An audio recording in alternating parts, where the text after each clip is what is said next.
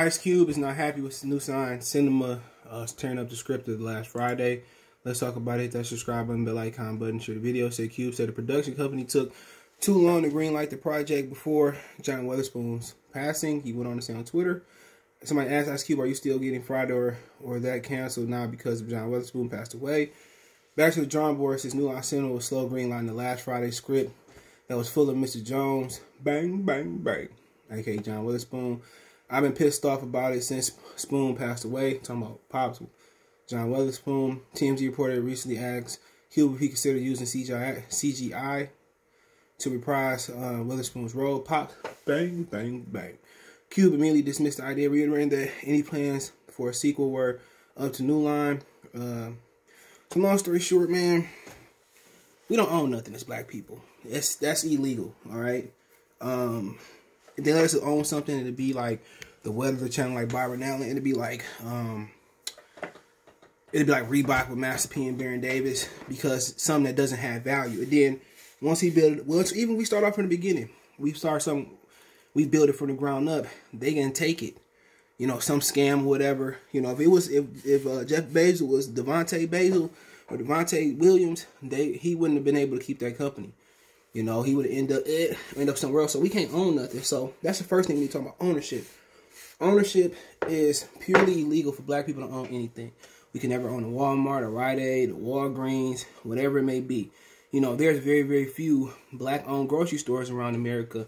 So people gotta understand. You know, I remember the kid from Power. I don't watch it, it's trash. But the kid from Power was saying that you know, when Swiss Beats and Timberland sold Versus, we can't have her had nothing. It's true. They had no choice. You'd have heard Swiss Beats did this and Timberland did that. They was running a prostitution ring.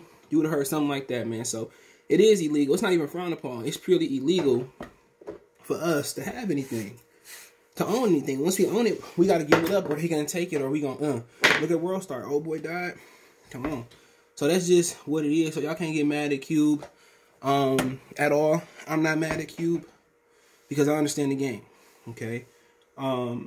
And, you know, they just wasn't high on the priority list. And you can pull up Friday and let's just talk about what movies, New Line Cinema movies, 2019, right? Pull up that. I want to prove a point. So, Annabelle Comes Home. All right, that's 3. Annabelle 3.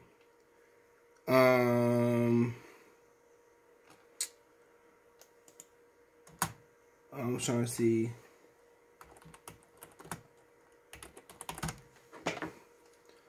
So the budget for the movie was $27.32 million. The box office brought in over $231 million. Okay. Okay. So I want to prove a point. So let's go on. Good Liar. The Good Liar. Okay, see what box office it brought in. It brought in, it didn't do well. It was on the over $17 million budget. It was a $33.4 million, what it brought in box office, and it was released November. So I want to see something that's a little bit. Let's take Shazam, okay? See what Shazam did. It did $366 million at the box office. It was just a great movie too. So Shaft 2019. It only brought in $21.4 million. Okay, let's see what the budget was. The budget was $30 to $35 million. They lost money, which they didn't do a great job promoting that movie. Okay, you get the gist. So let's look at next Friday. Let's look at Friday. Which Friday didn't do well at the box office simply because it just got so great after it only brought in $27 million on the $3.5 million budget. So they made more than 7 times what it was. Let's do next Friday. It did $60 million on an $11 million budget.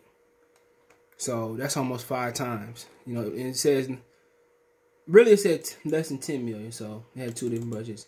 So I mean, you go to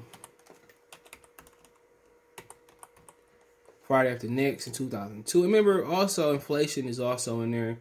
Most of these was post the recession. It only brought in 33.5. You know, let's see what the budget was. Which they always good. They don't promote our movies like that, and also they don't believe black people support movies neither. Only $10 million budget. Okay, so still turn. So they don't really believe in putting money into Friday. They don't believe in putting money into black films. And what they say is, you know, put that money into the black films. Black people not gonna see it. They're not gonna support it. But Friday had a great after box office budget. We're just buying the movie, but like I said before, they don't put money. They don't put money into their movies. They don't put promotion into our movies. Most of the movies they say is good, they be saying, "Oh, it's great," but it sucks. You know, but so they put. But then again, that's what make Friday great. It's a low budget movie, but great acting. And then also, Chris Tucker, that was his first big break, and then he didn't want to help. He didn't want to help Ice Cube. So he was beyond that, and that's the label. That's pretty much what black people about, bro. You help a nigga out, you help a brother out. All right, I'm gonna help this brother out. I'm gonna break him. You break them, they act like they don't even know you. What? Q, that's you. Oh man, what's up, man? Long time no see. That's how it is. That's exactly how it is, bro. That's exactly how it is. That's why I just don't really believe in going on my way to financially or help niggas, because Cube put him on the platform, and then he didn't want to come back and do a cameo, show his face. He said, "We beyond that. We beyond that." And that's sad, man. That's just where we at as people, man. We ain't looked at like, I'm gonna give you a helping hand, brother. I'm gonna help you out. Nope at all. You know, but he said I wasn't coming back. I wasn't even doing no cameo. This is why we as people don't get nowhere. But if I had to give Cube some advice, and that was his first main role, because he played on Hanging with Mr. Cooper, The Meteor Man. They said he was uncredited in that. House Party 3. What was he in House Party 3? I don't even remember him. He was in the Heavy D Number Love video short film. The Bodyguard, Panther, and then that was his first big break.